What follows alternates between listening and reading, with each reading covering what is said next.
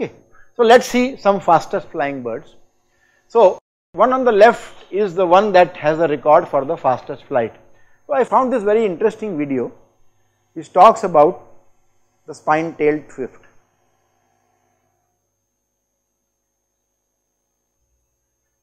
Okay, so I have just put the video with no editing.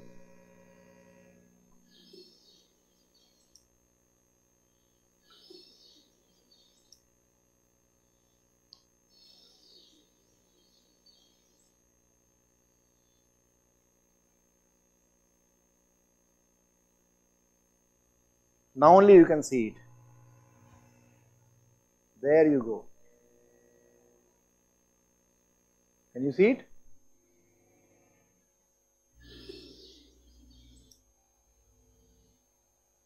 Were you able to see?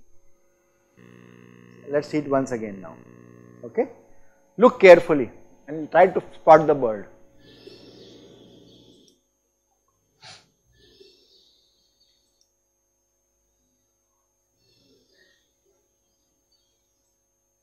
Only at 25% or 10% speed you can actually see that something is moving. So that is the speed of this bird. 10% with zoom.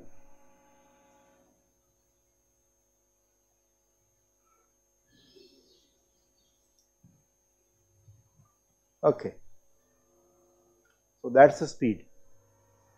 Now let's look at dive.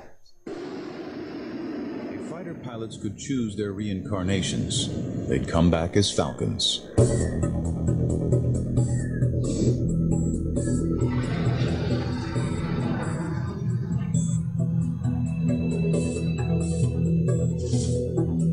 Peregrines seem to love pulling G's as much as any pilot. They experience maximum G's in one of the greatest demonstrations of flight control in any bird. Their signature attack, the stoop.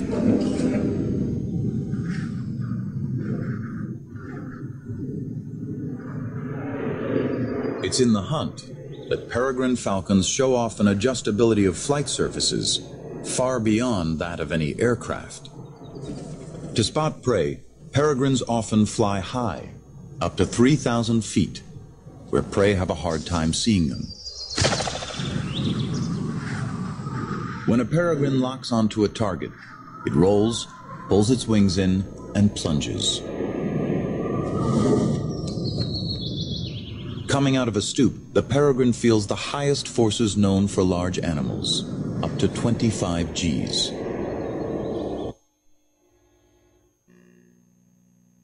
Okay. So as I mentioned, they encounter 25 G force. Let's see how do birds glide. Now we have done a complete lecture on gravity, on gliding. Okay, so we don't have to really spend too much time. It's the same thing like you have studied on the gliders. They also have to maintain a particular glide angle. They also have to maintain L by D maximum. Okay. So as the L by D increases, the glide angle reduces, and henceforth the glide range also increases. So when you increase in size, you have a higher Reynolds number. Higher Reynolds number normally gives you higher L by D. So very large bird, let's say albatross, which is 3 meters wingspan, L by D can be around 19. This is comparable to Boeing 747. The 747 has a L by D max of around 17.5 to 18. Okay, and the bird has L by D of 19. But if you take a very small bird called as a fruit fly, which is only 6 millimeters wingspan, it's actually an insect, not a bird. But if you look at it carefully, it's a bird.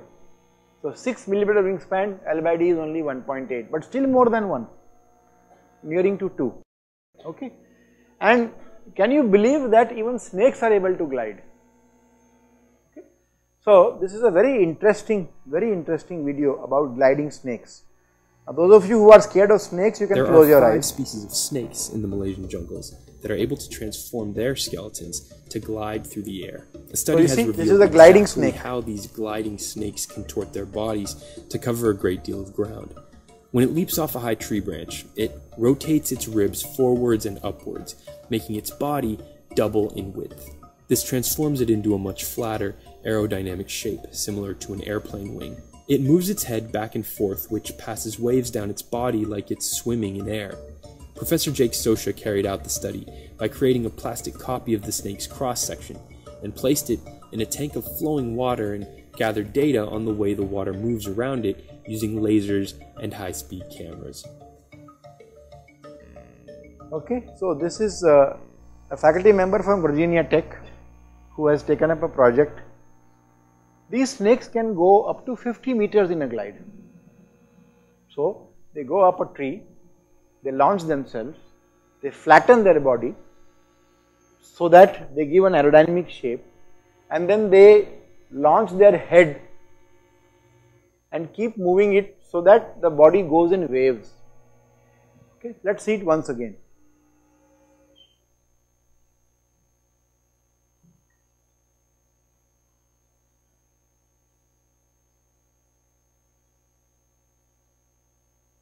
Let's see this once again.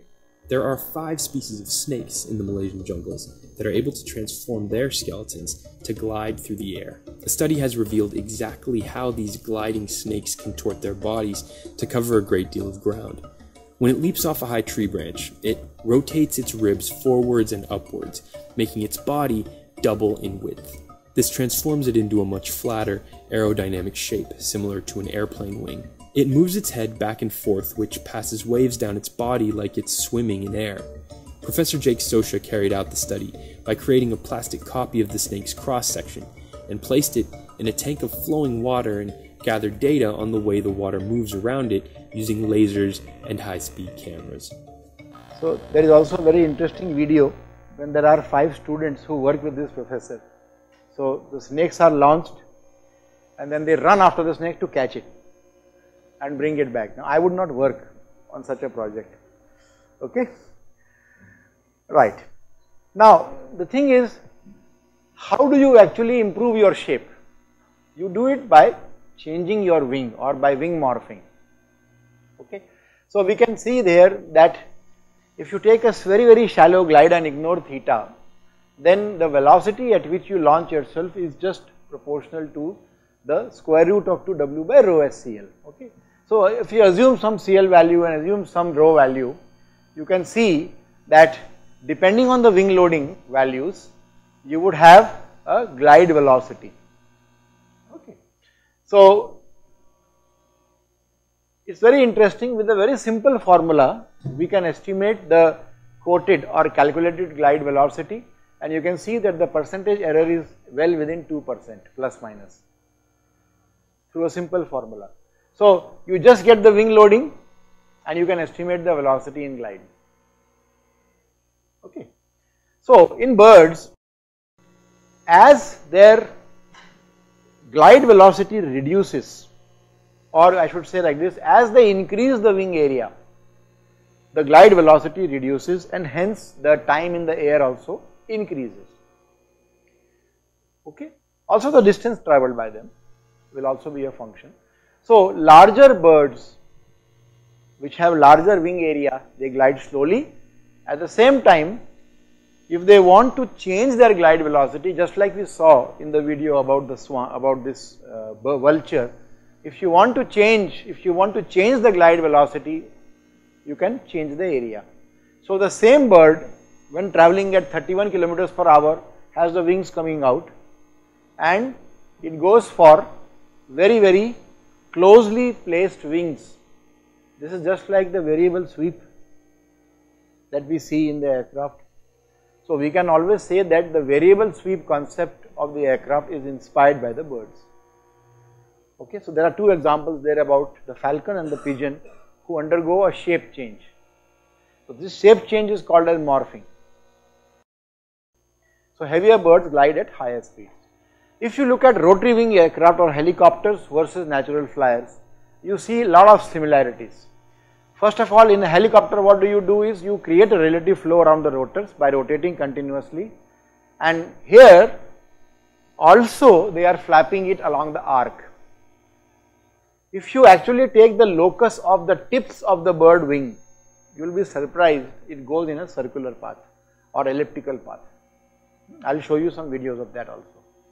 Similarly, when you want to tilt, when you want to go forward, you tilt the thrust rotational plane. Same thing is done by the birds and by the insects also. They tilt the flapping stroke plane, and that is how they get the forward motion. And during forward flight, you change the angle of the rotors. Similarly, you change the angle of flapping. So, I would say that the helicopters are actually doing many things just like what the birds are doing. So, here is an example of some birds and insects. Now, these figures are not in the same scale. For example, we have a bird here, okay, and we have a fly here. They are not the same size. Only in movies you can have same size. But if you see, the pattern in which the wings are being flapped generally becomes more complex when you go into a smaller animal. Larger insects or larger flying objects, they have a very simpler flapping motion. Look at albatross, for example, one of the largest birds. It just has a simple helical fashion. But look at the bowfly, look at the locust, for example, it goes forward and backwards. So, smaller flyers normally clap in a larger. So, we will have a look at some animation. So, this is the flapping motion of the bird called Canada goose. So, the locus of the inboard tip and the outboard tip shows you the flapping plane.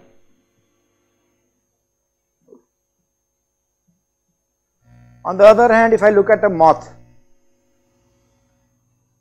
you can see now it is more complicated. So, now not only is there are two distinct top and bottom, there are two distincts. The bottom is actually figure of 8, the top is not figure of 8. And also notice that the body also keeps flipping along with the one. That is meant for center of gravity control. If they do not do that, then they will also start moving and they will not be able to hover at a particular place. If we look at dragonfly, now there are two sets of wings. Dragonfly has two wings, and as we can see here, they are not moving in the same manner. There is a lag between them. Okay. So, you can say that these are two independent set of wings which are flapping in a conical, in a frustum of a cone manner, but that is inclined and one behind the other with a lag in between. Okay. Let us look at the hummingbird. Now, hummingbird is one of the most amazing birds. The amount of control it demonstrates in keeping its position, flying backwards, flying upwards, flying sideways. So, looking at the flapping pattern, you can realize more you are near the frustum of a cone, more you are able to maintain hover. Hovering condition depends on the motion. So, for the hummingbird, I have actually many more amazing images. So, let us look at flapping in slow motion. We have already seen a video which was an animation, okay. So,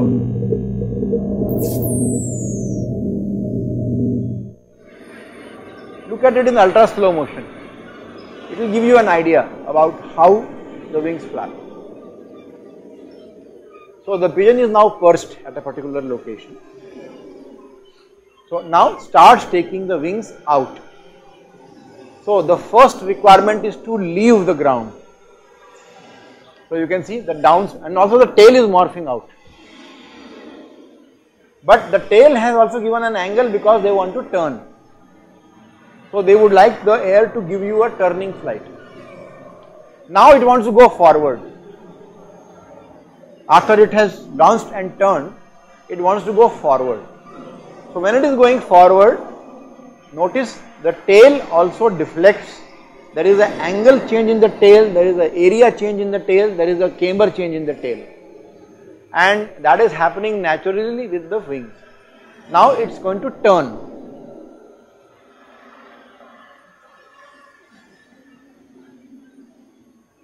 Okay. So there you go, one more look.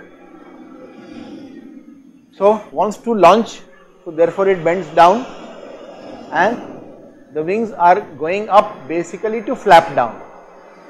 So you throw yourself up and now you flap the air down. So basically down and forward. So it's down and forward. I can't do. I'm not so efficient like a pigeon. Look at the landing gear being retracted inside. Everything that you see in aircraft has actually been inspired by birds.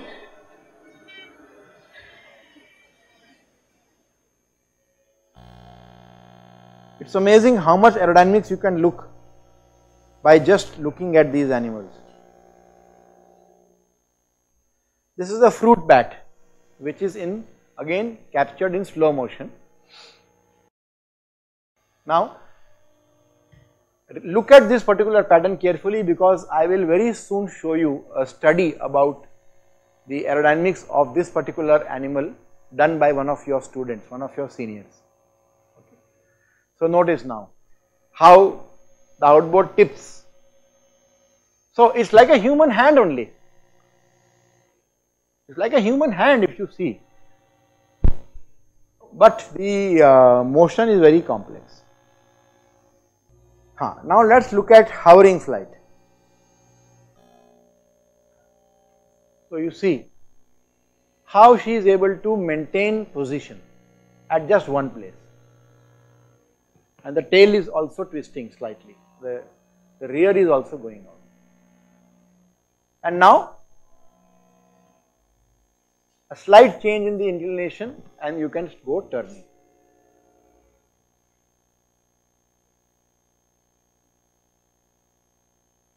This is in slow motion. I have some very beautiful pictures of these birds in full speed. I will show them also to you towards the end when I have some time. So the material for this presentation has been taken from these two very interesting textbooks which are available freely online. Okay. The one is called as The Simple Science of Flight from Insects to Jumbo Jets by Tenekes. Okay. This is available with me also if you are interested. And there is also a very nice AIAA textbook by Shi et al. On Introduction to the Flapping Wing Aerodynamics. This one is more formal.